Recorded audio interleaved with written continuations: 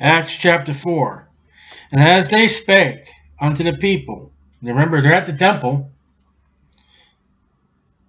As they spake unto the people, the priest and the captain of the temple and the Sadducees came upon them. Oh, here comes the trouble. Being grieved that they taught the people. Oh, who gives them the right? This is our temple. It ain't God's temple. They're not supposed to be here doing this. You're not supposed to be on the city streets preaching the Bible. Get out of here. And the Sadducees came upon them, being grieved that they taught the people, and preached to Jesus the resurrection from the dead. There they go. That's the third part of the gospel. Christ died for us. Christ died according to the scripture, was buried, and arose again the third day according to the scriptures. The gospel's being preached. It's being preached on the steps at the temple. They're street preachers. They are not wanted by the magistrates. They're not wanted by the higher ups. Perfect street preaching.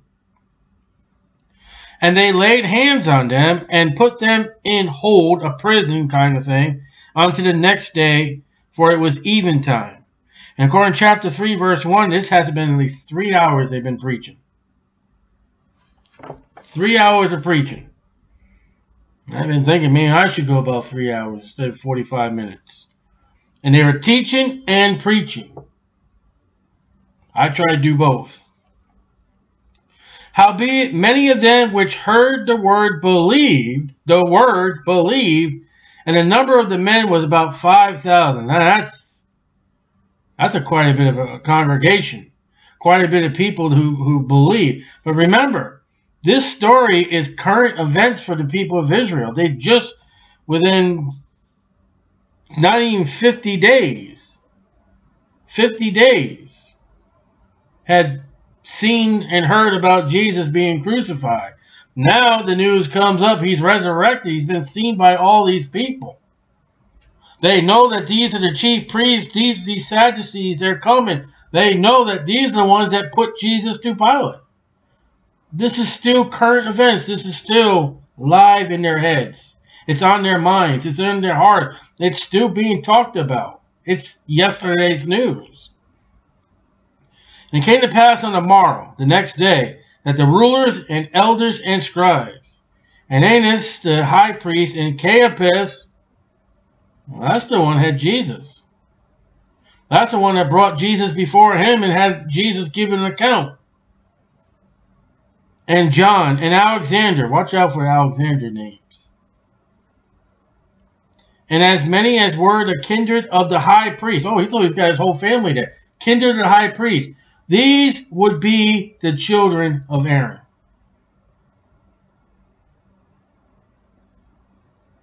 The ordained priesthood that God has set up by Moses in the book of Moses, in the law. Here they are now fighting against God's people. These people ain't Levites.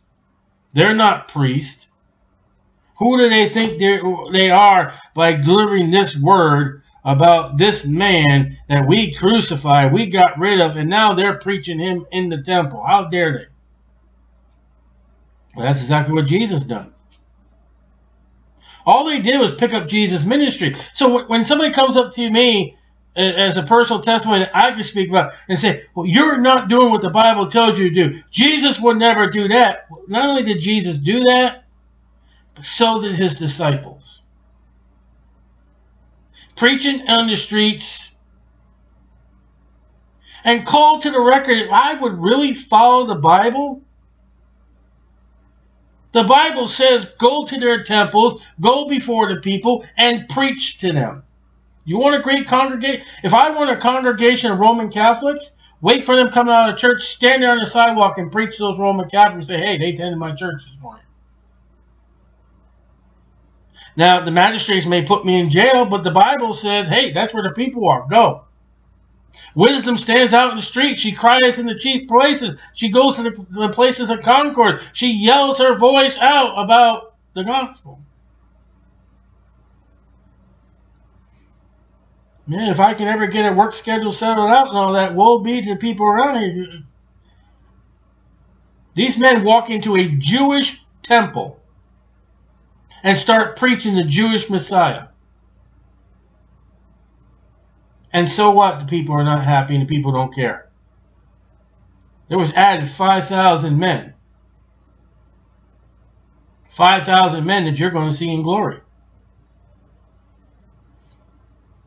And it came to pass on the morrow that the rulers, the scribes, the elders and the scribes, and Ananias, the high priest, and Caiaphas, and John and Alexander, as many as were of the kindred of the high priest, were gathered together at Jerusalem. Ooh, they called a special meeting for these guys. When you preach Jesus, you're going to cause a ruckus. And when they had set them in the midst, they're in a room. I don't know how they're seated, but Peter and John are sat right in the middle of these people. In the midst. And they asked, what power or by what name have you done this? Deuteronomy 13:8 is a no. What are you guys doing? What is this name we hear? Then Peter, filled with the Holy Ghost, Peter's third message.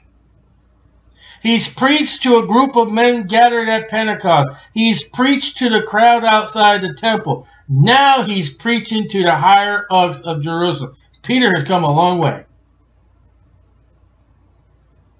Ye rulers of the people and elders of Israel, if we this day be examined of the good deed done to the impotent man, that's the man in chapter 3, the guy who's lame.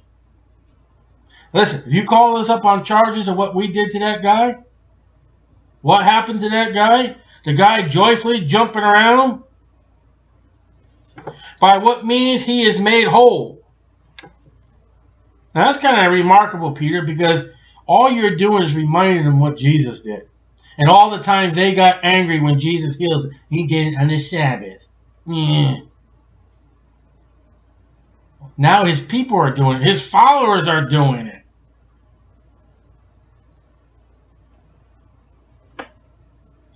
Be it known unto you all that to all the people of Israel that by, you want the name? The name of Jesus Christ of Nazareth. Now that was not a prick to these people that hated Jesus. And this is not to the unhappy religious crews that Jesus worked miracles in front of. Now they're seeing Peter and John are doing these things. You didn't get rid of Jesus. Though you put him on a cross, though you put him in a graveyard, the resurrection, you didn't get rid of him. Nazareth, that marks the Jewishness. Nazareth. I don't have the Jesus Christ of Nazareth. I have the Jesus Christ that's seated at the right hand of the Father. Whom ye crucified. Oh, Peter. Oh. Who killed Jesus? What did Peter say? Excuse me. Verse 8. Peter, filled with the Holy Ghost, said unto him, ye crucified Jesus. Who killed Peter? Who killed Jesus? The Holy Spirit said those priests. Is the Holy Spirit lying, or is the Holy Spirit telling the truth?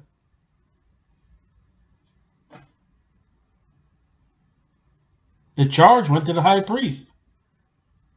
They're the ones that had him arrested in the garden. They're the ones that had them brought to Pilate. They're the ones that screamed for the people to say, crucify him. They're the ones that allowed him to go on that cross. They're charged. They're the ones that paid Judas. They're the ones that paid Judas on top of it. And then there was, oh, you know, we gotta clean ourselves because we got the feast day coming. Oh. And notice Peter has not picked up a sword since the garden. Man, he is letting the Holy Spirit wrap it. Come on. He's looking at these delegates, these religious people, holy honor. Oh, you killed Jesus. You know how angry they got with Stephen? They said they chewed on the preacher. They didn't, you know, the expression, chewed out the preacher. Stephen, they literally chewed him. Now they probably want to do it to Peter. The name of Jesus Christ of Nazareth, whom ye crucified, whom God has raised from the dead. All right, you killed him, but God said, they ain't done. Christianity began at that open tomb when the angel said, "He's not here, he's risen." There it is. That's the sign, seal, and delivered. I want you guys, Peter saying, I want you guys to go back and look at all the high priests that were killed, and you go look in their graveyards. They're still there. Go down and look at the graveyard where Jesus was. He ain't there. Your authority as the priest, as the high priest, and as the priests and the rulers and the scribes, your authority is no more. How come you guys didn't help that lame man? How many years did he sit at that temple? Then you guys walked by. Remember the parable that Jesus said about the Good Samaritan? The priest went by. Ooh, get away from that guy.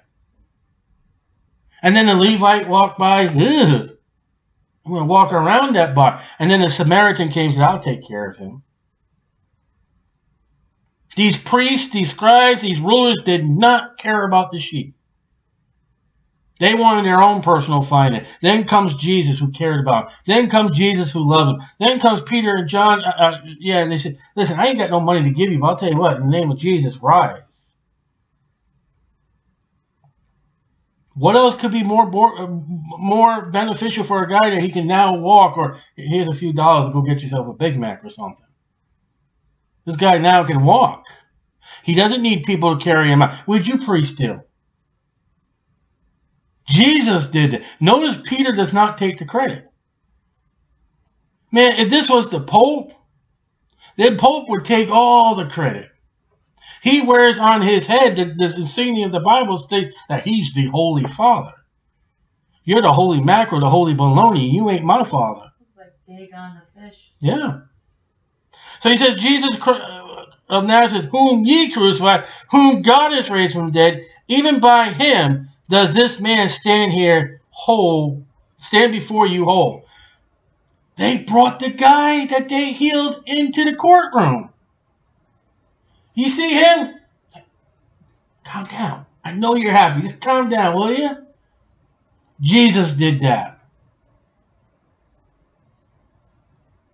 And we read all through the Gospels. That did not please them. That did not make them happy. This guy's probably still jumping up and down. He probably has not sat down in 24 hours. He's probably stretching his legs, kicking his legs up, smiling. You can see Peter and John, they're sitting there smiling. This guy's smiling. 5,000 people are giving themselves to Christ. And these guys sitting around here.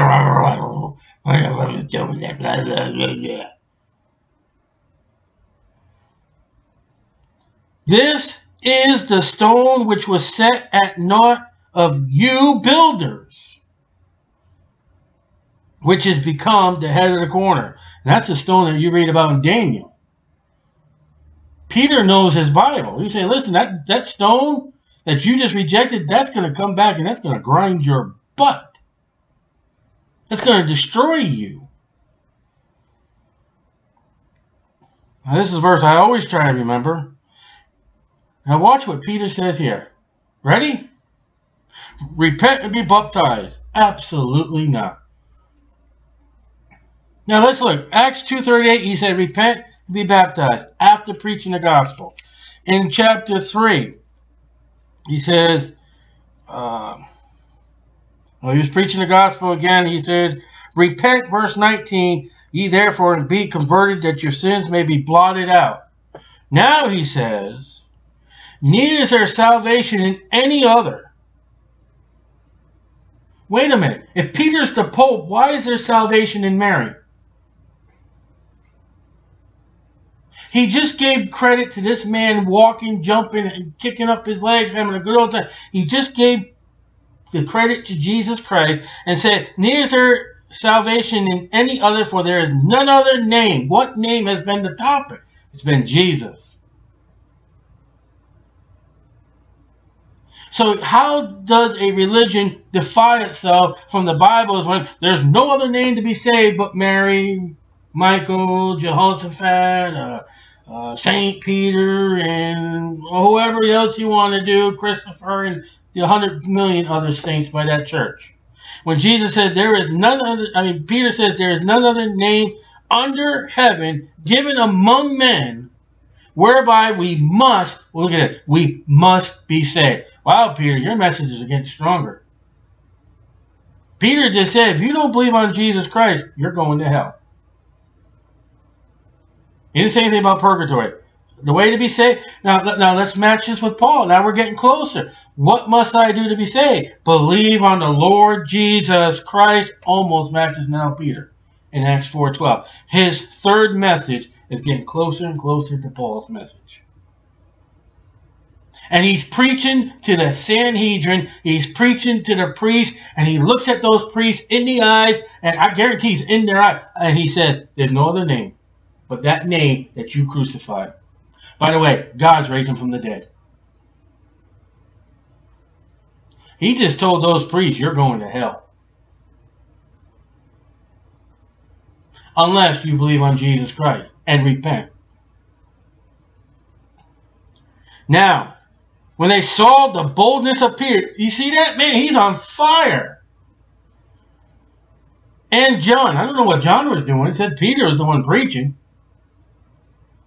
I can see John, yes, go, go, go, brother, go. And perceived that they were unlearned and ignorant men. Uh-oh.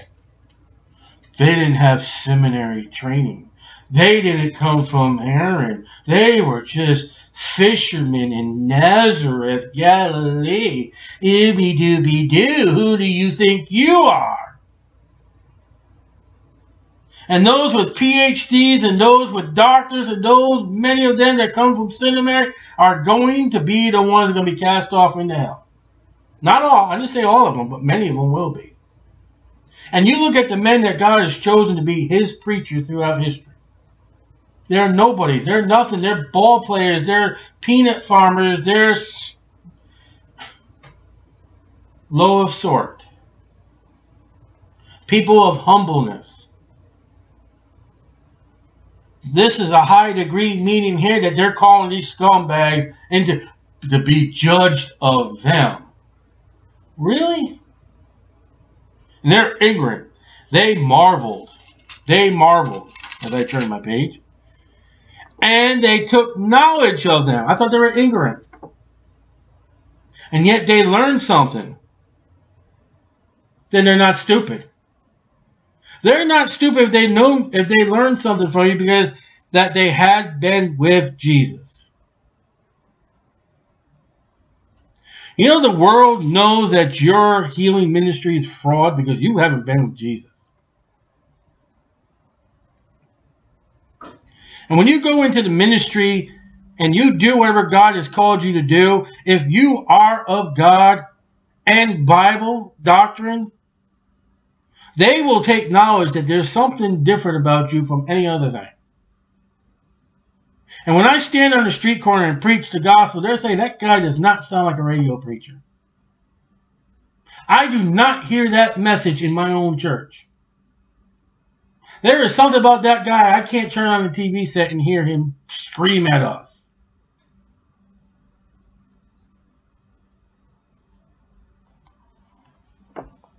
I don't see the men in the Bible, the prophets and the apostles and Jesus Christ. You squeeze little man, you open your Bible. I mean, I bet you they hollered. I bet you they scream. I bet they spit.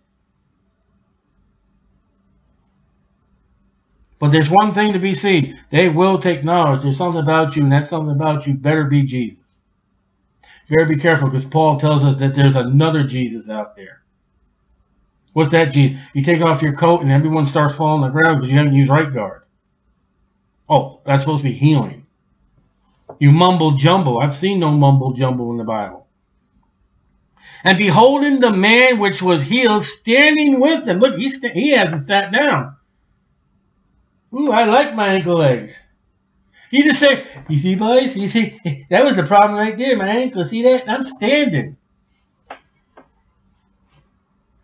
That they could say nothing against it. Now, that's a sign from God. So they brought Peter and John into that assembly for two reasons. This guy was healed, maybe on a Sabbath, I don't know. And that they were preaching Jesus. What did this guy do wrong that they had to haul him off in court? I'll tell you what they held him in. He's glorifying God too much that people are watching him. But when they had commanded them to go aside out of the council, they conferred among themselves. All right, you guys, just step out of here for a moment. We're going to talk amongst ourselves. We're going to deliberate. But when they had commanded them to go aside out of the council, they conferred with it amongst themselves, saying, what shall we do to these men? For that indeed a notable miracle has been done by them, is manifest to all them that dwell in Jerusalem. We cannot deny it. That guy was lame. They certified to you by the Holy Spirit in chapter 4. That guy was not faking. They certified to you that man was lame. And now he's walking about and we can't say nothing about it. It is beyond our decree to say that medicine and the priest could not help him. That's a medical doctor, Acts chapter 1, that wrote this book. This is not like the people outside of Walmart. And you say, what are you talking about? You come deal with me, and I'll show you about the people outside Walmart. Each and every time we see them, we mark them as fraud. This guy has been declared by the priest, by the Sanhedrin of the Jewish people, there is no fraud. This would be like today if they were going to a cancer ward in a hospital, say that person has definitely got cancer, and come back later and say that person has been that person is certified had cancer, and now we see absolute no cancer in them, but we certified it was there. Now it isn't there. Remember the blind man? I forget what chapter John was. Remember that the neighborhood took him to the priest? That was certification that, hey, you were blind, now you can see.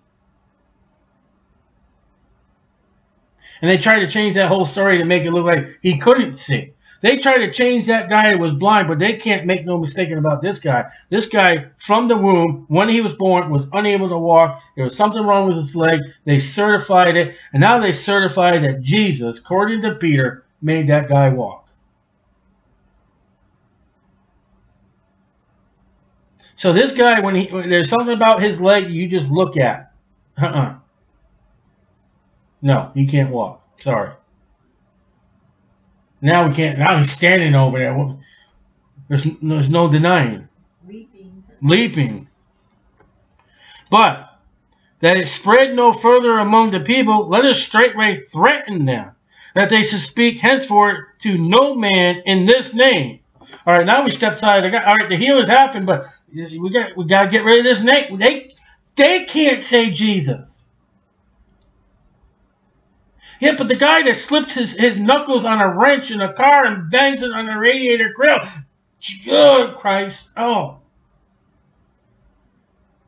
He gets up in the middle of the night to make the bathroom trip and spums his little toe on it. Oh, Christ. Ow. It's amazing how we can use the name of Jesus Christ and then other times we can't mention the name of Jesus. They can't even say the name Jesus. They're afraid that this word, you've already said the word has gotten out in Jerusalem. You're going to stop something that's already happened? And they called them, Peter and John and the guy who's now walking, and commanded them not to speak at all nor teach in the name of Jesus. We don't want to hear it. When it comes to that Jesus, shut up. Go ahead, you can speak politics. You can speak sports, but you cannot speak Jesus. Ask my family, have you heard that 2013, 2014, 2015, 2016? Yeah. They don't want to hear Jesus. But man, if I brought out hot dogs and beer and a little boogie-woogie music,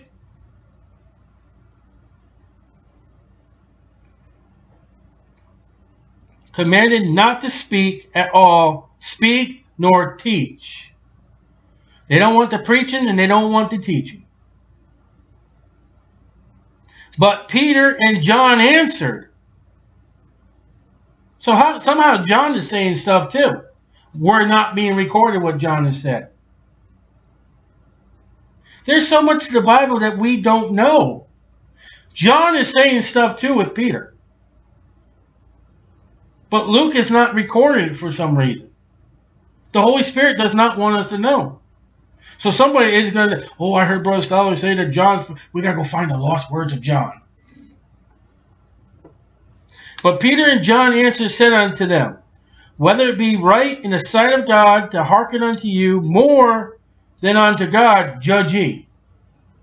Come on, priest. If God told us to preach it, if Jesus, who is God, told us to preach it, who do you think we're supposed to believe? You or God? You guys ain't doing it.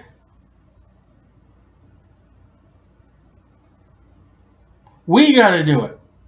You don't even believe who Jesus was. Of course we're going to preach Jesus.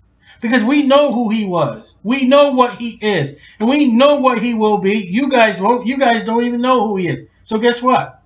We're going to obey God. And it comes down to the question is,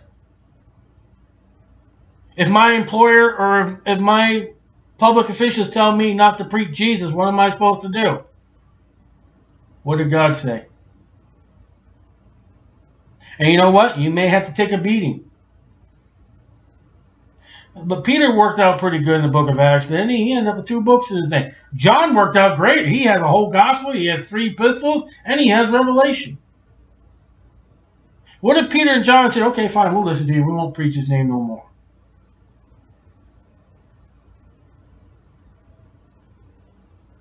Now, there was an employer I had. I couldn't speak politics, couldn't speak Jesus. I don't know why I was fired.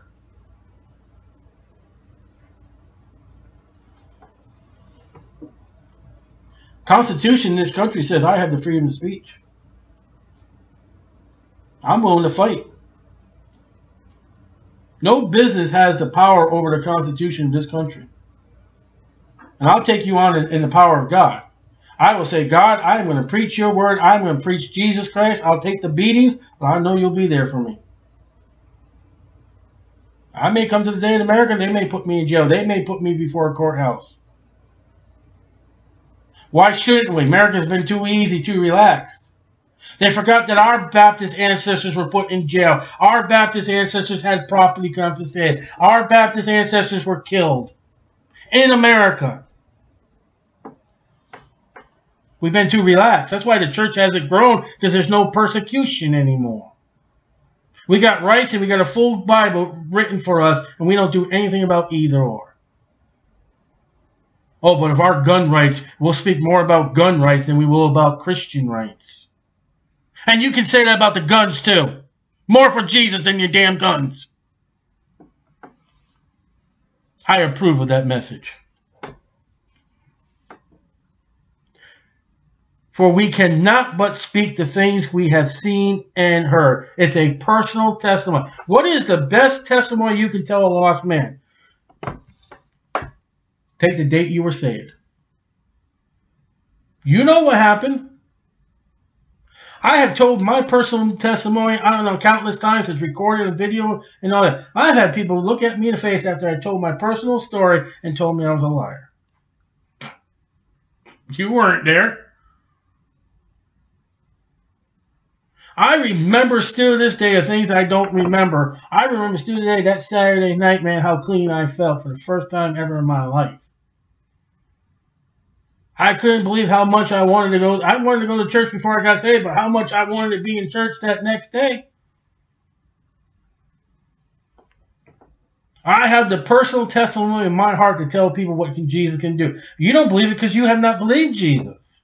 But man, you taste Jesus and find out, whoa. So these people, John and Peter and John, are just speaking what they've seen. The best testimony you've got, it's your personal testimony. And I'm going to warn you, people will call you a liar. But we cannot but speak the things which we have seen and heard. So it's a personal testimony. And the gospel. So when they have further threatened them, not recording what they did, how they did it, they let them go, finding nothing how they might punish them. Because the people, they're afraid of the people. There's people fears. For all men glorify God for that which was done. Oh yeah, they didn't glorify the first pope? You mean they didn't carry him around in a bulletproof buggy? Imagine a God riding around in a bulletproof buggy. He's God. Who are you afraid he's going to shoot? The glory went all to God. Thank you, Peter. Thank you, John. God did it all. And that's another thing. Not only your testimony. I've heard plenty of testimonies over the year. And people will get up and it'll be me, myself, and I. Always about them. Everything they did, God's left out. That's no testimony. I'm sorry to say, without Jesus Christ, I think my life would be in total ruins if I would have a life today. I know my liver would have been shot. I know my lungs would have been gone. I'm clean. I'm living. I'm alive. I got hope. Even in troubles, even when I do have despair, even though I do have fears, I still got that hope. Let's see you do that with your alcohol. You ain't got no hope. Maybe a day, maybe overnight, but then your hope disappears. My hope is forever. That they might punish them because of the people, for all men glorify God for that which was done. And for the man was above 40 years old. Imagine, over 40 years old, he's lame. He's been carried to that temple, who knows how long, on whom this miracle of healing was showed. 40. That's a number of testing in the Bible. Israel's being tested right now. What are they going to do with Jesus? You know what they did in that 40 years with God and Moses? They blew it. They died on the way. And their children got in. And they messed up. And being let go, they went to their own company. And it doesn't say church. They went to their own company, the other apostles, and reported all that the chief priests and elders had said unto them. Hey, boys, guess what happened to us there? What? This is what happened. And when they heard that, they lifted up their voice to God with one accord and said, Lord, thou art God, which has made the heaven and earth, not Darwin, not evolution, and the sea and all that in them is. That's really bad English.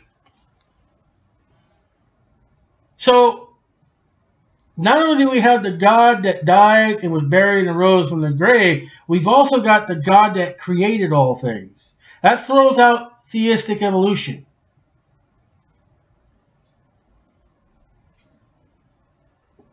Amazing what you learn, and they're praising God. They're going back to the book of Moses.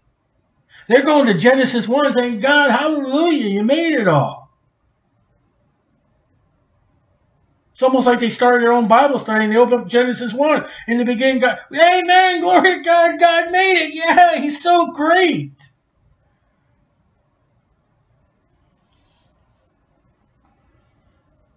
Whom by the mouth of thy servant David hath said, why do the heathen rage?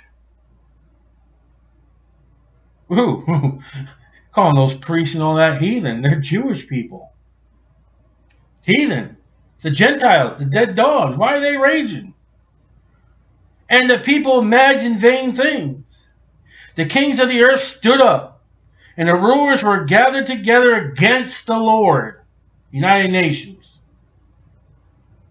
Including the President of the United States. And against his Christ, Jesus. For of a truth, against thy holy child Jesus, whom thou hast anointed, both Herod and Pontius Pilate with the Gentiles and the people of Israel were gathered together. Jesus, on that morning from the garden to the cross, he gathered a vast nation of people before him. He had the Jews and he had the Gentiles, and they were all against him. It says somewhere Pilate and Herod made friends with each other, but other times they weren't friends. I'm not quoting that verse correctly. There was a battle between Herod and Pilate, but because of Jesus, they came together in love. And the Jews were angry with him too, because the priests were told for envy, and the Jews, he didn't give them bread for the rest of their years. He didn't give them fish for all their life. The Romans were still in charge in 70 AD.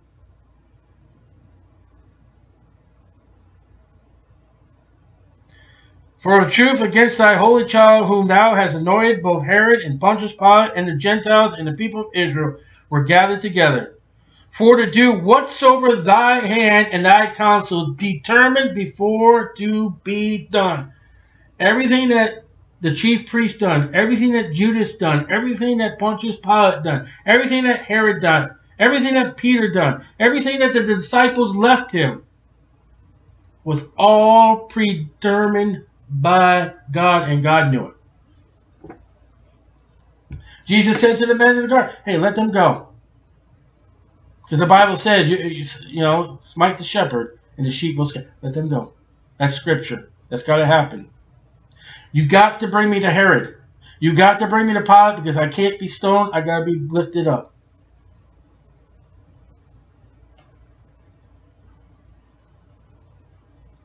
So you don't realize when Jesus walked on this earth, he knew everything was going to happen before it even happened. Lying in that manger, he knew exactly what was going to happen. In that garden, when he prayed for the Father's will, he prayed for that cup, he knew it was going to happen 24 hours. He already told Peter, he says, listen, you're going to deny me. Jesus knew that. And now, Lord, behold their threatenings, and grant unto thy servants that which all boldness they may speak thy word. We need help, Lord, because now they're against us. They've threatened us. God, help us. You better pray for those who are going out in the world to preach the gospel however God has told them to do it. Even knocking on doors. Even passing out gospel tracts. By stretching forth thy hand to heal the man that was lame, that signs and wonders may be done by the name of that holy child Jesus, gets the credit again. It's always Jesus. And when they had prayed, the place was shaken where they were assembled together. Another sign, another miracle, another wonder. And they were all filled with the Holy Ghost. And they spake the word of God with boldness. Lord, help them. He answered their prayer.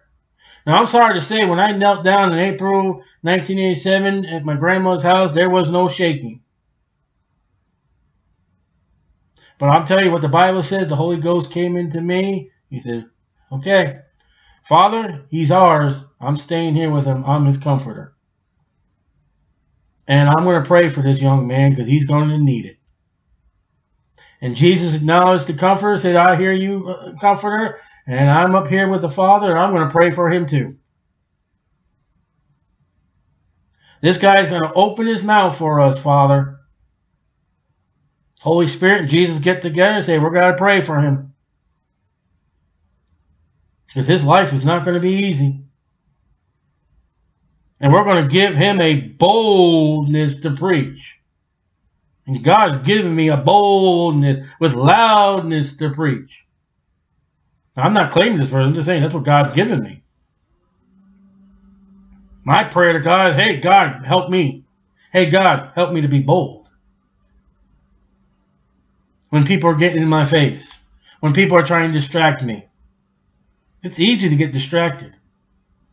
When you got a man in your face keeps yelling one word at you for 5 to 10 minutes, man, your mind goes off.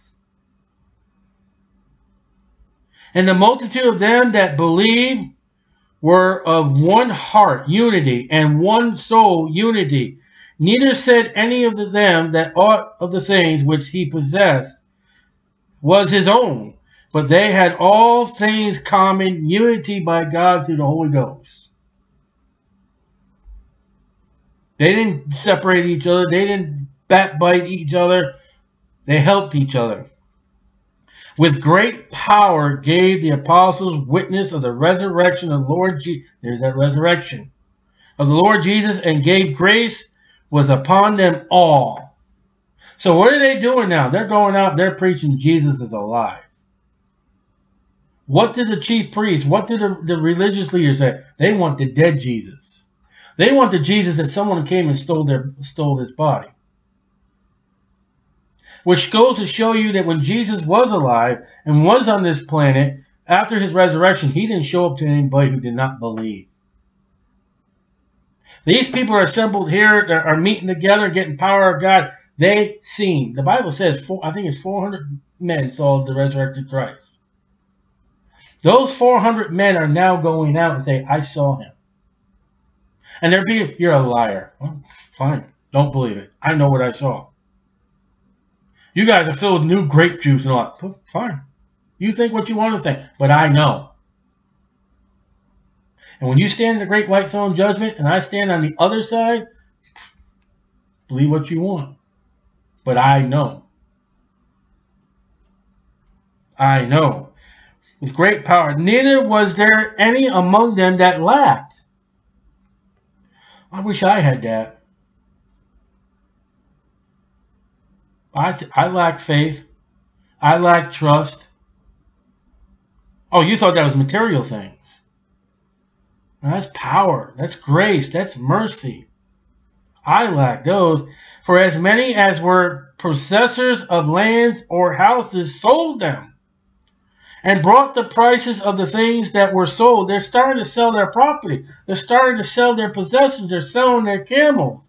They're moving out of Jerusalem because they're not wanted no more. They can't do business no more. They can't get amongst the Jews no more because they're hated. These men have left houses, they have left property, they have left family for God, Jesus Christ. So sell it. And no one has ordered, no one has commanded them to do this, by the way. So if you walk into a church and they tell you sell everything you got, they're living out of Acts chapter 5, and that's not the church age. And you don't believe me? Go look it up. Go look up the religions that tell them to sell things. And they get in one compound, or whatever you want to call it. Oh, see, everyone, you have to sell all your stuff. You have to sell all your possessions. That's what it says in Acts chapter 5. You didn't study, show thyself approved unto God. Because they were not commanded. They knew the state that they were in, living in Israel. They're outcasts. They've been cast away. That blind man in the Gospel of John, he can never go back and do what he can do. He's blind, but he can't make a living no more. You ever think about that? Where's he going to get a job? Oh, you want to work? Wait a minute, aren't you the one that the chief priest kicked out of the temple? Yeah. You're the one that believes that Jesus? Yeah. Brother, get out of here right now. You get away from me. I ain't losing my temple service, and I have money, I have parts to do with those. Get out of here. Just get out of here. I'll call the priest. How it was. I know a Jewish man, his family had a mock funeral because he believed on Jesus Christ as his Savior. He is dead to his family. Don't tell me. They can't do business no more. So they're selling it all. They're probably not even getting the proper price. Probably taking advantage of it. And laid them down at the apostles' feet. And distributed was made unto every man according as he had need. They don't have no more money. They had no more job. They had no more family. The church helped them survive. If this was the government, you would call it welfare. The church is helping those in the church. The people who are saved, the people who are living for God, doing right, the church is helping them. Who's the church helping today? There are probably God-dedicated, loving Christians that do right in the eyes of God, need help in their church and supporting shoes, shoe boxes, and crayons. to China and not the people that need it. I've been in churches. And Joseph, watch this, who by the apostles were surnamed Barnabas. Uh-oh, there's Barnabas, which is being interpreted the son of consolation, exhortation. Ooh, look at that for a name, exhortation. A Levite. Now, he wasn't a priest. All priests had to be Levites, but not all Levites were priests.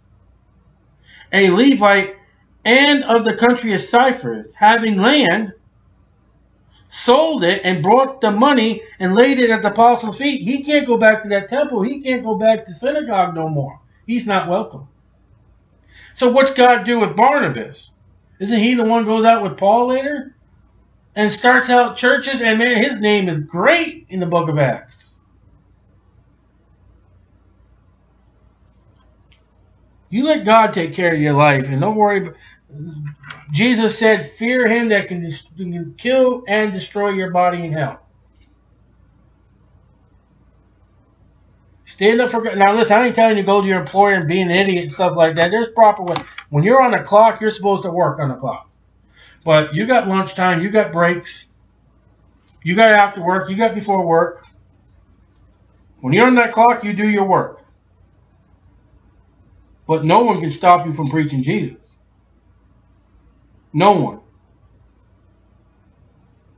Well, lost my job. Peter said, I'd rather obey God. Go in all the world, preach the gospel. I know a guy who went to jail. Well, that's the consequences. You'll get that in Romans 13. And so, you know, there's a difference between man's law and God's law. Sometimes man's law goes against God's law. And then there's consequences. And for that, you got Fox's Book of Martyrs.